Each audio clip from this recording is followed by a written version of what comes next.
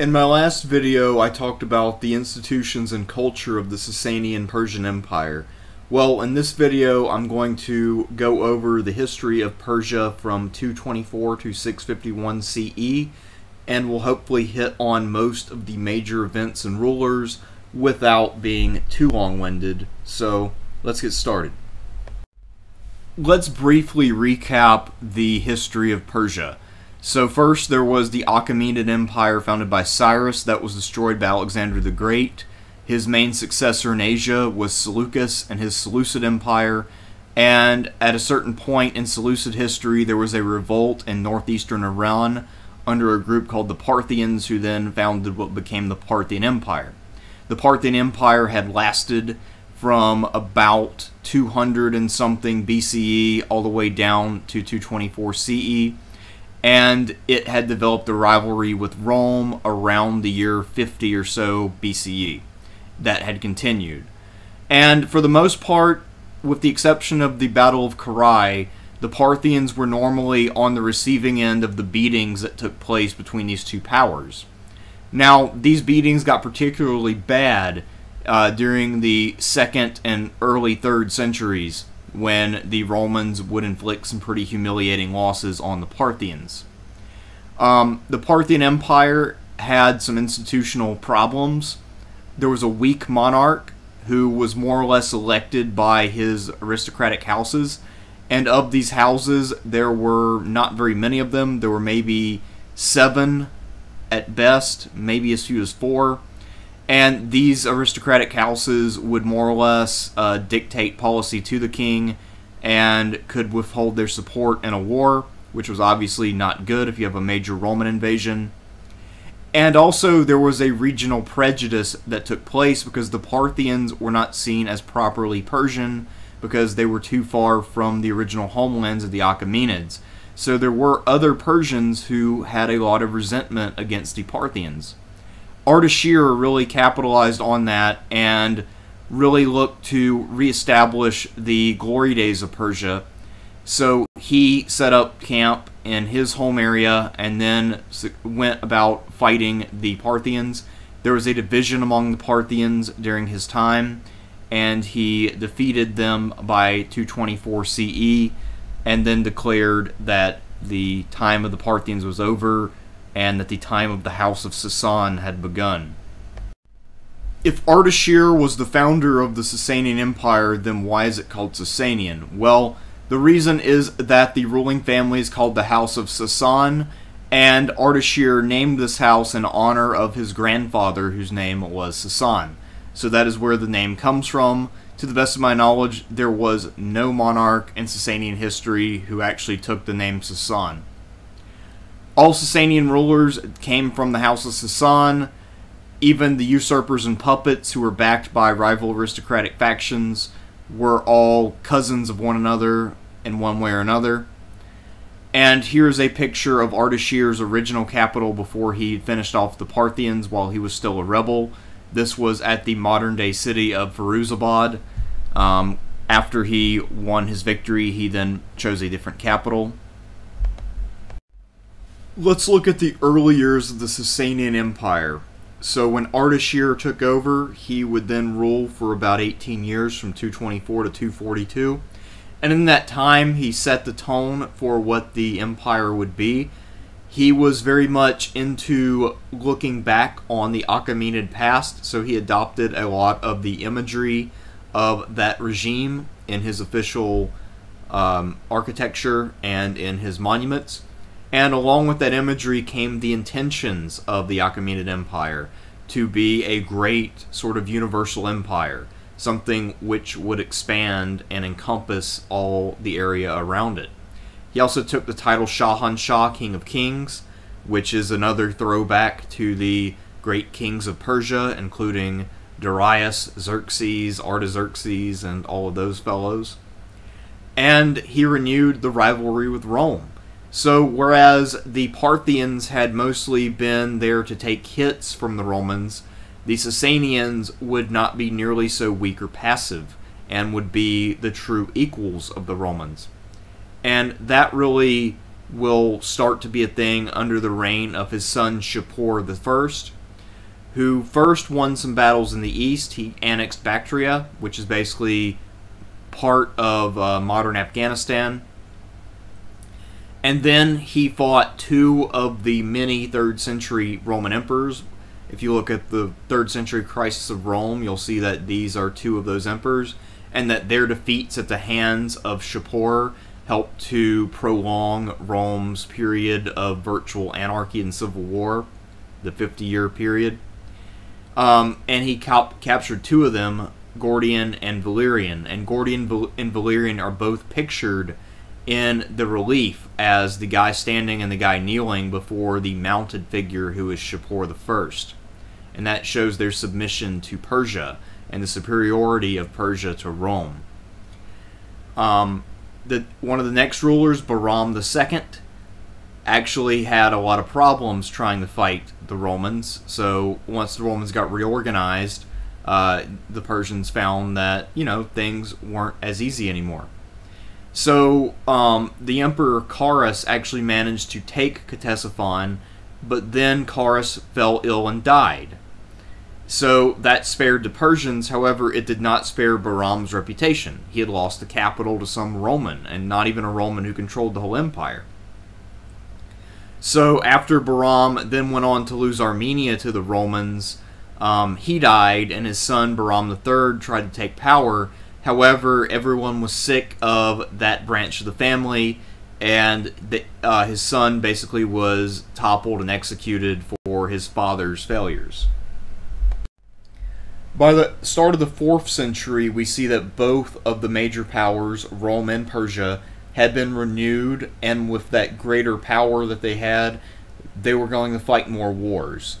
So, in the West, Diocletian had reunified the Roman Empire and ended the 3rd century crisis. Rome's state would reorganize in a similar fashion to the way that the Sasanians reorganized what the Parthians had. And now they are getting aggressive towards the Persians. Many of these wars will be wars by proxy, especially in Armenia. The Romans will constantly try to put kings in Armenia, and so will the Sasanians. Influence there will fluctuate back and forth. And by around the year 300, the old balance of power where Rome is definitively stronger than Persia will reassert itself. However, Rome will never be as powerful vis-a-vis the Sasanians as they were vis-a-vis the Parthians. The balance will be a lot more even when Rome faces the Sasanians. Shapur II is born in 309 and will live until 379, and he is an extremely important figure in Sasanian history. He was actually born in office as king. His father died a couple weeks before, and when he was born, he was immediately crowned. And he didn't actually govern until the age of 16. However, he is so important that we'll see that there's a whole age that is dated after him, which basically just assumes that the moment he's born, everything got better. And here is a relief that shows Shapur II, Ardashir II, who was one of his sons, and Ahura Mazda triumphing over Julian when Julian invaded the Sasanian Empire in 363 and died near Ctesiphon. The first Golden Age occurred between 309 to 379, which is to say that it is precisely coterminous with the reign of Shapur II. Now, because Shapur only took power at age 16, this means that the first 16 years of this age don't actually have anything golden that happens. Nonetheless, we'll stick with this description of Sasanian history, since as far as I know, this is the standard way to look at it, despite the fact that it doesn't really make all that much sense. But anyway, so Shapur II, immediately upon taking power, renews the war with Rome, but the frontier cities of Mesopotamia, such as Dara and other really well-fortified cities, prevent the Persians from expanding even after they win some battles. While Shapur's trying to do this, and these sieges are going back and forth, there's an attack in the east. So Shapur goes east to deal with the nomads, and he ends up not only driving them off, but then expanding Sasanian control further outward, so gaining even more of Bactria than his predecessors had had. His crowning achievement, though, came in 363 when the ambitious Emperor Julian the Apostate invaded Mesopotamia with a huge army. And Julian's invasion got botched because of one of his subordinates messing up, and Julian tried to lay siege to Ctesiphon and failed, and then he was killed in the skirmish as he was trying to retreat. He had a hapless successor named Jovian, and Jovian agreed to some very bad peace terms in order to get what remained of his army home. And in that treaty, some of the terms included that Rome had to pay money to Persia and also give up some lands. So this is one of the great achievements in Sasanian history. They won a major victory over a large Roman army and a major emperor. This is also a period when Persian culture flourished, and we see that Persian culture at this time is starting to reach into India. Manichaeism is born in this century, among other things, and we also see Persian artifacts cropping up more and more in Central Asia, India, and other adjacent regions. In my previous video on Sasanian Persia and its institutions, I mentioned that the Sasanian state from time to time would engage in persecution, but for the most part was content with just promoting Zoroastrianism and then letting most other people do as they pleased. Shapur II is one of the best examples of this, since he kind of covers all the bases for his empire's religious policy over the course of his long reign. So Shapur II, one of his lifelong goals was to increase the authority and role of Zoroastrianism in his reign, and this is sort of a mirror move to what Constantine does with Christianity in the Roman Empire. This is also when Zoroastrian priests really gain a lot more authority than they had before. And Shapur did resort to persecution to try to break Christians. So, although some other rulers before and after him would be more friendly towards the Christian Church of the East, Shapur tried to break their will by doubling their taxes. So if you were an Eastern Christian, you'd have to pay twice as much in taxes as a Zoroastrian citizen. But by and large, Shapur actually was fairly friendly with the local Jewish population, and that was also fairly typical for Sasanian rulers, but of course there were times when that wasn't true. And Shapur did try to spread Zoroastrianism to Armenia, and it's something that his successors kept up, but that was something that never really took hold for whatever reason. The Armenians never ended up going for Zoroastrianism, and they became Christian in later years and remained that way throughout the rest of their history. When Shapur II died in 379, his death marked the end of the First Golden Age and the beginning of the Intermediate Age, which ran from 379 to 498. This period was marked by mostly peaceful relationships with Rome. The Romans were busy with all kinds of problems, and the Sasanians had problems of their own, but not quite as severe. There are several inactive kings during this period who don't really do a whole lot, and aren't really all that well recorded in the Roman sources because, they didn't do too much towards Rome. The best well-known emperor or king of this period is Bahram V, who ruled from 421 to 438. And he is someone who went on to become a legendary figure. There are stories and tales about him in the literature of later Arab writers, and even after the fall of Persia, he is talked about and recorded in song. He was a patron of the arts, and under him there was a lot of literature and music produced.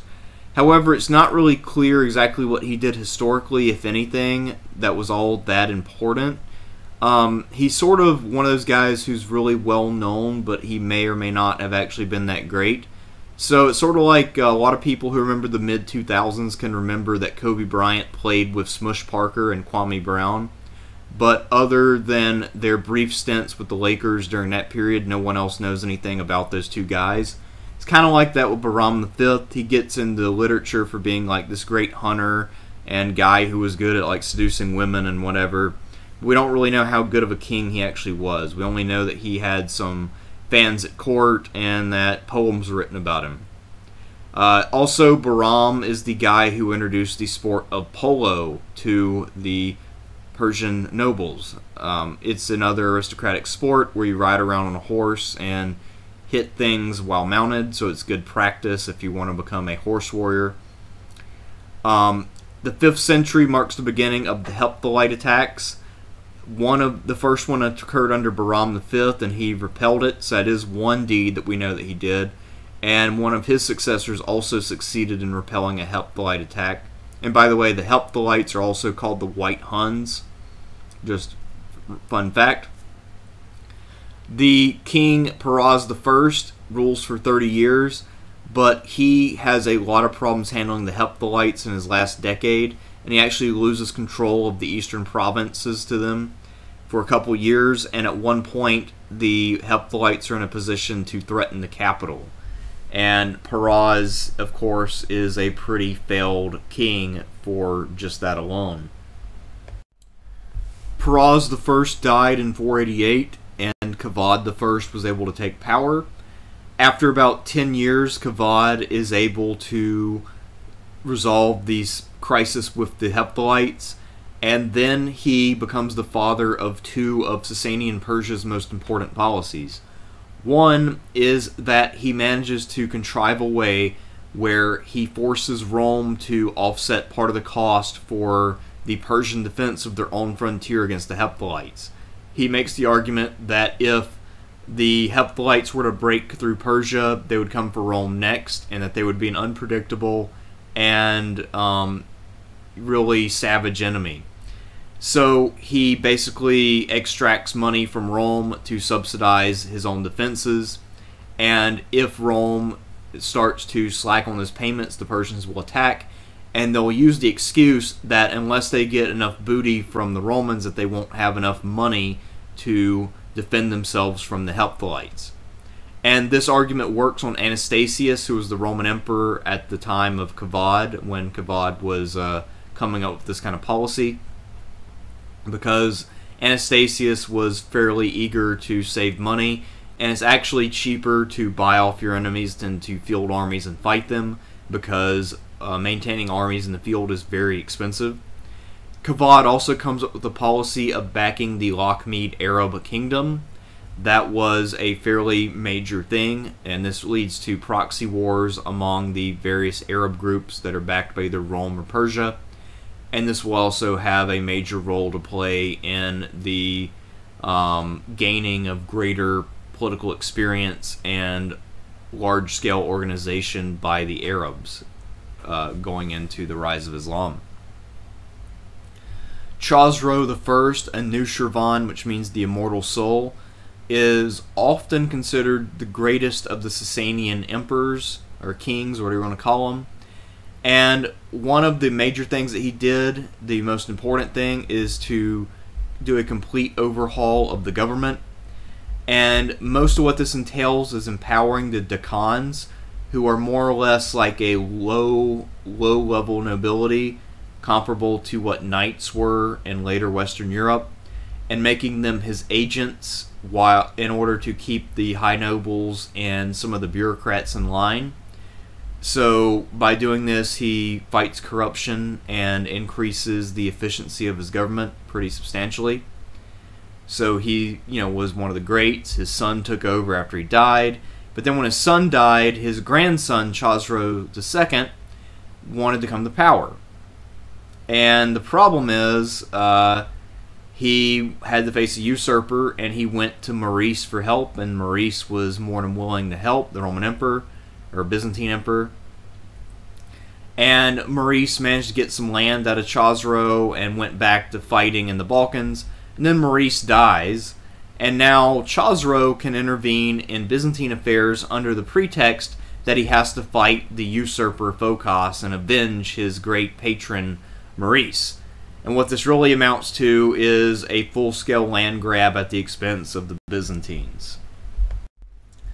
Chosroe's invasion to avenge the fallen Maurice begins what is known as the Byzantine-Sasanian War, which lasts from 602 to 628.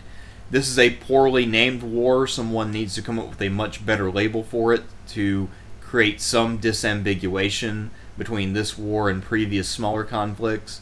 But unfortunately, scholars have been lazy in that regard, and we're stuck with this very inadequate label. So, at first, the war was relatively even, and the frontier was holding, even though the Sasanians were on the offensive.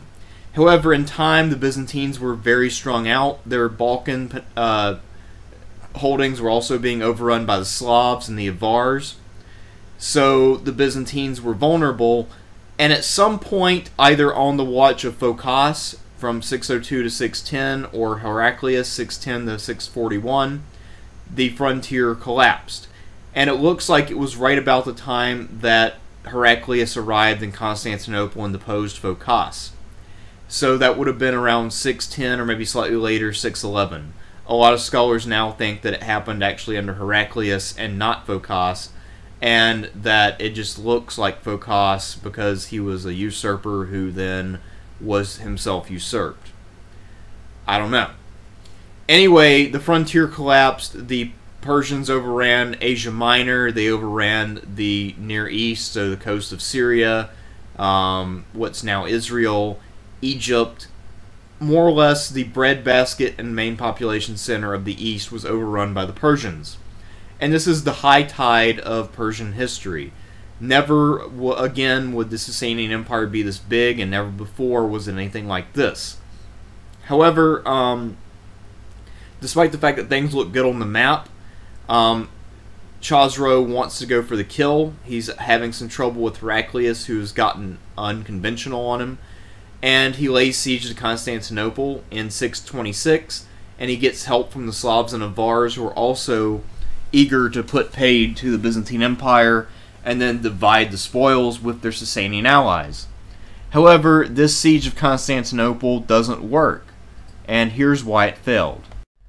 So by 622, which is considered to be the last year of the Second Golden Age in Sasanian history, the Persians had overrun everything, and Heraclius basically just controlled his own capital, and then some Greek islands, and maybe some parts of Greece itself. The Byzantine Empire was all but dead. So Heraclius picked up his field army, and then sailed around Asia Minor, and basically invaded the northeast of Asia Minor, and started pushing towards Mesopotamia. So it's a pretty desperate maneuver.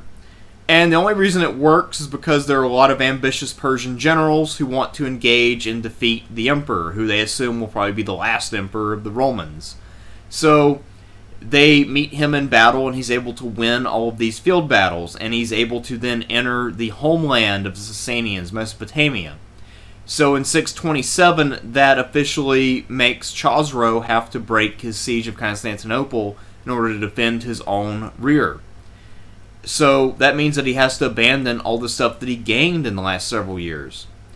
What happens then is in 628, there's a decisive battle where Heraclius defeats Chosroe, and they have to sign a peace agreement. Now what happens is the antebellum borders are restored, so Chosroe has to withdraw all the garrisons he left and return all of that to Heraclius. In exchange, Heraclius leaves Mesopotamia. And it might look on the map like everything was back to normal. However, that's not quite the case. Both states are very much weakened. They've seen their core territories take damage and withstand devastation. And actually, the devastation is worse on the Persian side, believe it or not. So although the Romans or Byzantines were occupied for longer, the amount of damage that was done during Heraclius' campaign was actually greater. So he actually did more damage to Persian lands than they were able to do to his. And public support among the Sasanians for their empire was waning because of how costly this war had been. To pay for it, Chosroe had started levying really heavy taxes, and once the people and the homeland of the empire started to get invaded by the Byzantines while their king was trying to lay siege to a distant city they didn't care about, it became harder and harder for him to really get behind this effort.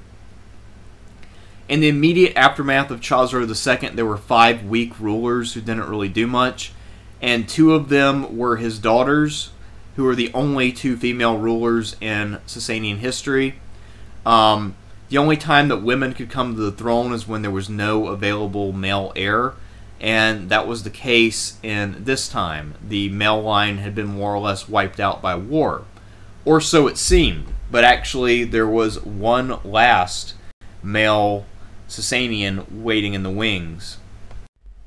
In 632, a teenager who had been in hiding revealed himself and revealed that his heritage was as the son or grandson of one of the previous kings of the House of Sasan. So the Persians deposed the last female ruler and put Yazdegerd III on the throne in 632. Now 632 is a pretty major year in world history. This is the year when the Arab invasions began, or as they're sometimes called, the Islamic conquest, whichever term you prefer. By this point, after several years of more or less chaos in the capital, the nobles had decentralized the government, and the kings had lost a lot of their power, since, we'd had 5 weak kings in a row following Khosrow II. Now, as soon as Yazdegerd took power, there were heavy Arab raids in the Mesopotamia. It looks like the Persian high command of the king and his advisors didn't take this seriously. Arab raids were common, and they figured it was just a consequence of the relative weakness of their empire and something that they would rectify pretty quickly and, pretty decisively. But eventually it became clear that this was a full-on invasion as the Arabs began to occupy areas. So Yazdegerd got his army together and went to meet the Arabs, and he fought at the Battle of Al-Qadisiyah. And at this battle, which I probably mispronounced horribly, in 636, the Arabs heavily defeated Yazdegerd and were able to overrun pretty much all of Iraq. Around this time, maybe slightly before, most likely slightly after, Yazdegerd actually married a daughter of Heraclius, and that is supposed to mark an alliance between Persia and Byzantium to face this new threat. By this point, Heraclius was also under invasion, and he was fighting for control of Syria and losing. Now, while the Byzantines would survive the Arab onslaught, the same cannot be said of the Persians. Yazdegerd was the last of his line, and he was not really someone who was able to stop the Arab invaders. And he continued to try, though, until the year 651, when he was finally murdered and the Sasanian Empire came to an end. And after he died, the Persians who had been resisting, who were increasingly few, basically gave up. And that is the end of Sasanian Persian history. And it'll be quite a while before we'll see another Persian state. And the next time we see a Persian state, it will be the Safavid Persian state. However, the Sasanians will leave a deep legacy, and a lot of their institutions will be taken up by the early caliphates like the Umayyads and the Abbasids.